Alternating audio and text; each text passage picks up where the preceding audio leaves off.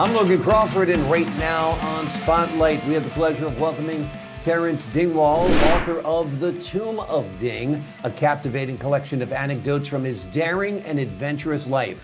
From motorcycles to planes, from colonial Kenya to New Zealand, this author shares his unique experiences, including stories from his father's remarkable life during World War II and the Mau Mau emergency in Kenya.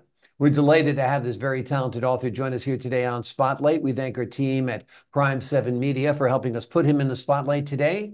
And we ask viewers like you to support writers like him by subscribing to our channel and by purchasing his wonderful book. The links are below this interview. Terence, great to see you here today. Good to see you too, bud. You are quite an exciting guy. Motorcycles, planes, the whole bit. This is a great story you wrote. What made you decide to put it down on paper? When you look at your parents, you look very carefully at their life stories and you value them for everything that they've done for you in your life. They've sacrificed everything to bring you here. And in some cases, you look back and say, well, what happens if they fall off the perch? And there's nothing left, just a few memories for your children, a few old photos in the photo album. And when you fall off the perch, your grandchildren will pick up the same photo album and look it up and say, who the heck's that? Where's that photo taken? Who was it? And that sort of thing makes you sort of think, because you pick up a box of old photos and you leaf through them, and 90% of them, you don't know who the heck they are, when they were taken, and important things like that. So I thought, well, I've got to write down what my parents done and get, suck all the bloody goodness out of them while they're with us. Yeah. Unfortunately, I've lost both of them. And my better half has lost her parents too, just due to old age. And so if you haven't written something down, it's lost forever. Yeah. So it's my legacy, their legacy that should be handed on to the grandchildren, handed on to posterity. When you look at the old stories of the Aboriginals here in Australia, it's handed down by word of mouth. What happens to the poor old bloody, let's call it the current custodian, gets a tree branch fall on it or something, and basically you lose everything that's lost. When you write something down, it's there, it can be handed on, and it's saved. And that's to honour your parents and to give them the just respect that they're due for their bringing you here in the world. Exactly. It adds context to everything, to your story, to your children's story, to your grandchildren's story. So it's great that you put it down. Your book provides a fascinating glimpse into colonial life in Kenya and New Zealand as well. Tell us a little bit about how these diverse cultural experiences influenced your perspective on life and adventure. When you're brought up in a very small community and you never go anywhere, what is the world to you? You have a very limited view of the outside world. That limited view biases your internal thinking, biases your conception of everything that goes on around you.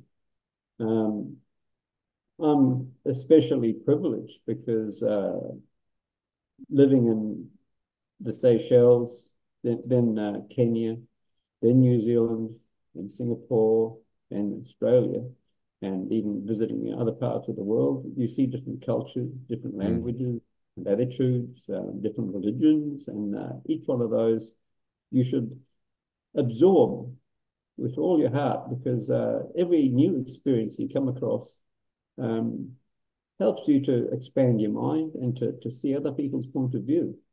There's no just one world view.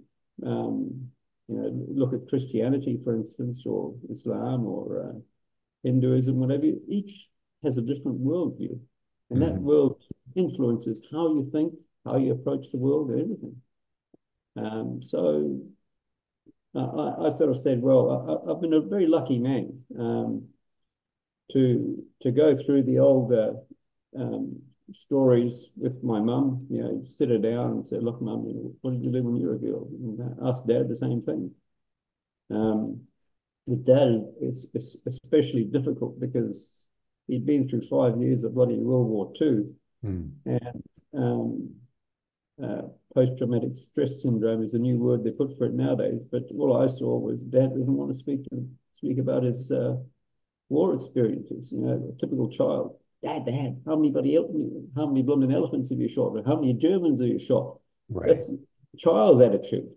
Right. You spent 90% of your time bloody cowering from bloody shells and bloody mines blowing up around you, and your mates being lost all around you. So that destroys your confidence in being able to speak about it without exposing the stress inside you.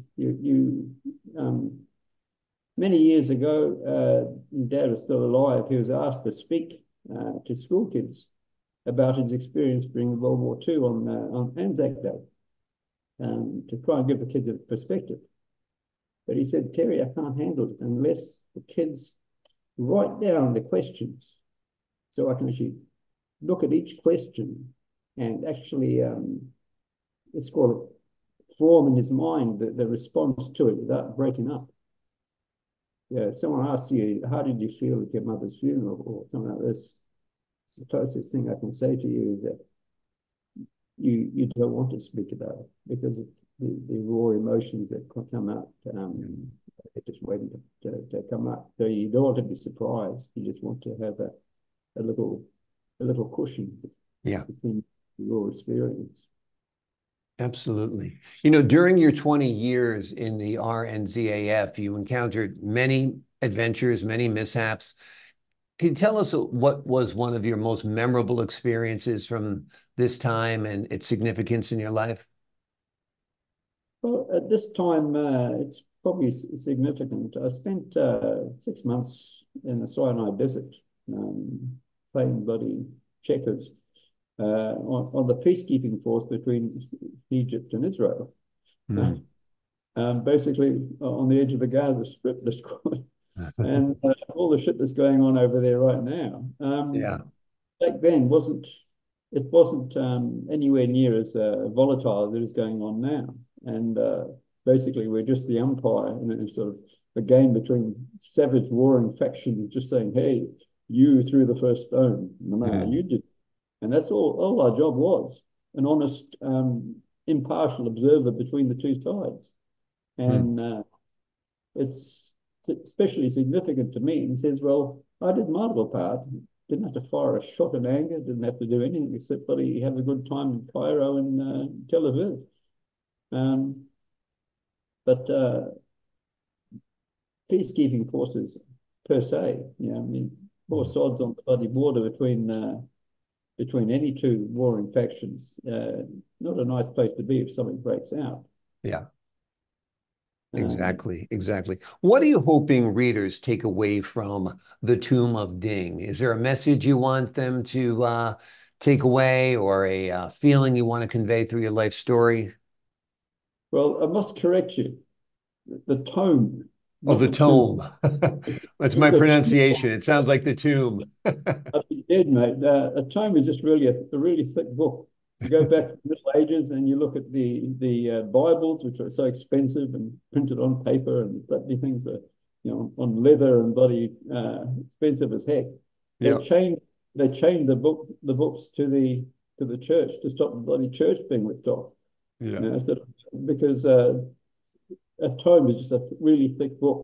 Yeah, And yeah. I know. It's just my pronunciation. Sorry. my book is by my one finger typing standards. I'm the same way. I type like I use two fingers. I got you beat. Two fingers, damn you, twice as fast. Yeah, But anyway. is there something you'd like the folks who read it to take away from it?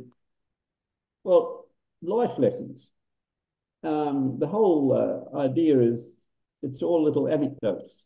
Yeah. Every page, you just flick it open to any place, and basically you come to a little life story. It could be about motorbikes. It could be about animals. It could be about anything. Mm. And the people who I've given my book to all say the same thing. I said to them, well, look it open in any page. And that little thing there is a complete story in itself. It's a standalone story, sort of like a Reader's Digest. Mm. You sort of condense a little tiny story into one bit. So I've got two books. I've got the original big book and my book of poetry. So there's two different things. This is basically a compendium of everything, like it's called autobiography, motorbikes, every damn thing. Mm. But the poetry book is the one that's condensed. Every poem is just a condensed story. Just like bloody condensed milk. You just keep getting rid of all the rubbish till you arrive at just one little tiny core story. Stick the ends to match up and Yeah. Oh, it's wonderful. Like you said, it's kind of a Reader's Digest, if you will, of your life story, which is a wonderful story. Terence Dingwall's story is put down on paper, a series of anecdotes, a series of stories, and a series of poems in one of his books. It is called The Tome of Ding. It's a captivating collection of his daring and adventurous life, from motorcycles to planes to Kenya to New Zealand. It's a great story. You'll reflect upon his life, you'll reflect upon your own life, and you'll see that a lot of us have a lot in common. It's important to put your story down on paper. And we're very, very glad that Terence put his story down on paper, because it's very, very entertaining and informative. Terence, thanks so much for joining us here today on Spotlight. thank you very much. Oh, my Anyway, pleasure. It's buy good my book. Well, I'll send someone after you to come after you. Sounds great. Sounds great. And to the folks at home, I'm Logan Crawford, thanking you for your time this time. Until next time on Spotlight.